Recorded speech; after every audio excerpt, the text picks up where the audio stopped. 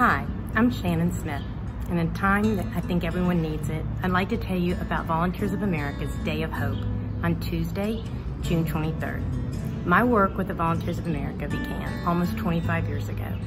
In that time, I've had the opportunity and the privilege to serve on a board with an amazing group of people for an organization that truly changes lives and lifts the human spirit. In reaching out to the most vulnerable in our community, from children and families living in extreme poverty, to veterans who find themselves homeless and in need of counseling, or seniors living out their final years in need of affordable housing and food security. The Volunteers of America finds a way to be the light in the darkness, not just through love and support, but through education, empowerment, and a path toward a more sustainable and happier life. If you can, please join me anytime between today and Tuesday, June 23rd by going to www.voadayofhope.org.